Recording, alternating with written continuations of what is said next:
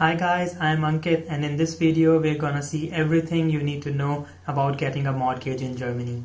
So you are planning to buy your first apartment and want to take a mortgage for the same. However, you have no idea how it works in Germany. Don't worry, after this video you will know everything there is about getting a mortgage. In my previous video, I explained the whole process of buying an apartment in Germany. If you haven't watched it yet, check it out. It will make you aware of all the steps involved in buying an apartment in Germany.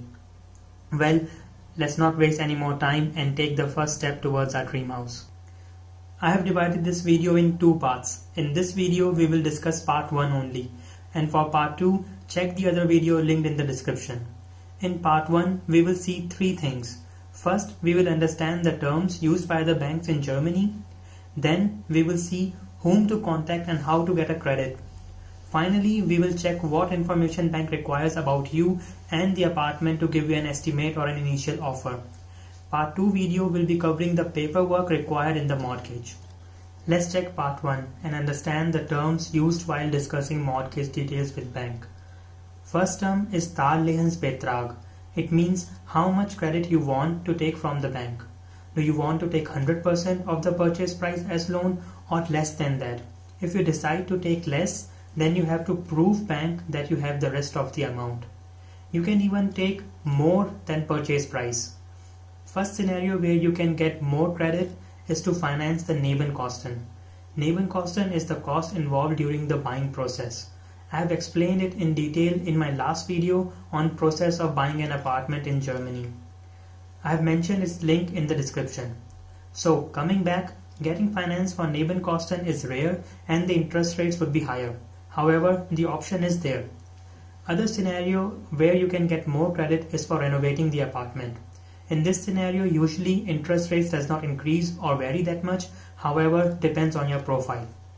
Next term is Tilgung. Tilgung is the monthly installments you will pay to bank. In Germany, it is not mandatory to pay off complete credit within your mortgage time period. You can finish 20, 30 or any percentage of mortgage within your credit period. Usually bank will ask you how much Tilgung or monthly rate you would like to pay. You can answer it in 2 ways. First way is to tell them how much monthly euros you are willing to pay. For example, 600 euros every month. Or you can tell them in percentage. For example, 2%. 2%. What does that mean? It means you want to pay off at least 2% of the mortgage amount every year. So what will bank do with this 2%? Bank will take this 2% of your mortgage amount and add the interest you need to pay in it and finally divide that sum by 12 to give your monthly installment. Let's take an example to understand it better. Let's assume you took a mortgage of 200,000 and want to pay a Tilgung of 2%, which means 2% of 200k, which comes out to be 4,000 per annum. Consider the interest rate to be 1%. Which means 1% of 200k, that is 2000 euros per annum. So our monthly installment according to our formula will be 4000 plus 2000, that is 6000 divided by 12, which is 500 euros per month. One thing to note here is as you pay your monthly installments, your principal amount will reduce and hence the interest you are paying. So with time, you will be paying back more than 2% of the principal every year. That's why I said at least 2% in the beginning. Following Tilgung comes Zollzinssatz, which means the interest rate. At the time of recording this video, we have historically lowest interest rates in Germany. Well, next term is Dauer der Zollzinsbindung, meaning the duration of fixed interest rate or mortgage period. For example, 10 years, 15 years or 20 years. Usually longer the period, higher the interest rate. So you need to break a balance between the duration, monthly rate and interest rate. For investors who are planning to rent the apartment, low monthly rate is more important than lower interest rates. Similarly, for people who are buying for their own use, low interest rate might be more important. One more thing to keep in mind is whether your mortgage interest rates are fixed or not. What does that mean?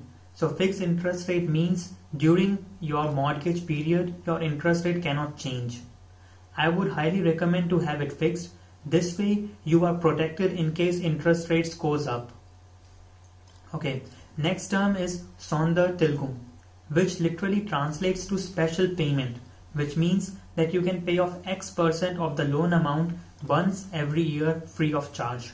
For example, if you have 5% of Tilgung as an option in your contract, that means you can pay 10,000 extra once every year without any penalty.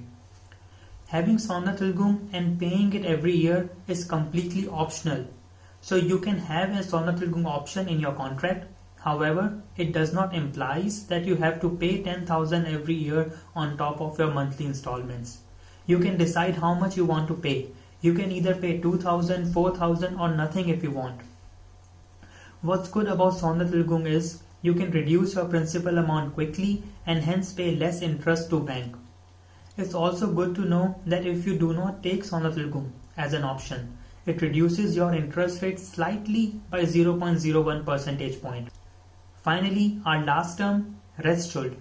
It is the credit amount left after your mortgage tenure. As we discussed earlier, you don't have to finish your credit within the credit period. So some amount will be left after your credit period, and this amount is called Restschuld. You can refinance this amount with the same bank, or you can go to a different bank. Now we know all the terms used by the bankers in Germany. Let's check who to contact for getting a loan. I would suggest first go to an independent broker like Interhyp or Dr. Klein or Check24. The broker's job is to find the best possible offer for you, and in return he gets a commission from the bank. Well, my primary purpose of going to a broker is not to get a credit, but to get the information about it and to get an idea of the market. You can ask them all kinds of questions or doubts you have. For example, how much credit you can get, documents that are required, whether you are eligible to get a credit in Germany or not. You can even ask them questions related to buying and selling process. So they are good source of information, and sometimes you can even get a good deal for your mortgage. However, the thing is, if your broker tells you that you can get an offer, do not believe his words blindly. He is just a middleman between you and the bank. Only bank can tell whether you will get a particular offer or not. I have experienced it the hard way. I went to a broker and he said I can get an offer, which was very good, but when the time came, he gave me a completely different offer, which you can guess was really bad. I have even heard from sellers the bad stories about these brokers. So some sellers don't even consider to look at the letter provided by a broker stating you are eligible for a credit. So visit them, get information, however do not plan your purchase on their word. This is when banks come in picture. Once you have an idea about the market and you know what you want, go to the bank where you have an account and ask them for an offer. If your home bank gives you an offer, even verbally, it has more value than a broker's written letter. Now you know whom to contact. Next step is to check the information bank will need to give you an offer. Bank will need information about you and the apartment you are planning to buy. Let's see what data bank needs about you. First is your net monthly income. Then sources of your income, whether you are employed or run your own business, or you have any rental income or not. Bank will also be interested in how much savings or cash you have to cover the nebenkosten. Next is your living situation, whether you are living in a rented property or of your own. If you are living in a rented property, then what is the rent? And finally, do you have any other credit or loan? If yes, how much it is and for what purpose? Next is the information about the apartment.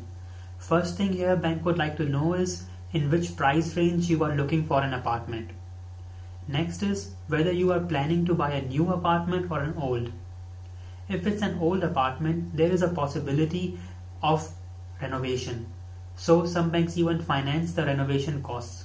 Lastly, whether you want to rent the apartment or live in it yourself.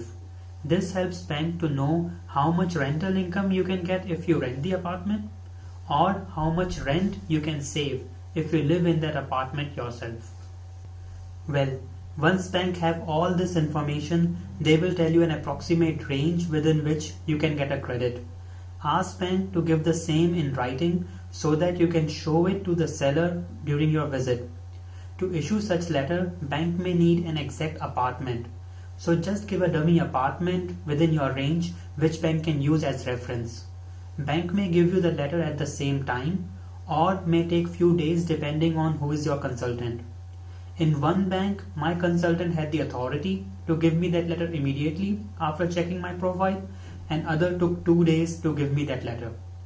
Having this letter is completely optional. However, I highly recommend to have it before your visit, as it immensely increases your odds to get an apartment. Well, after this exercise, you will know what you can afford and will also have that in writing from a bank. So this ends our part 1. For part 2, check my other video. It will explain the documents and paperwork involved in this mortgage process. So this is it, guys. Hope you found this video useful. If yes, do not forget to hit the like button. It helps people to find this video on YouTube. Don't forget to subscribe to my channel. I'll be creating new videos on real estate, stocks and everything to do about investment. Leave a comment and let me know what you think, or if there is anything I missed or you want me to cover in my next videos. Stay healthy everyone, and see you next time. Bye.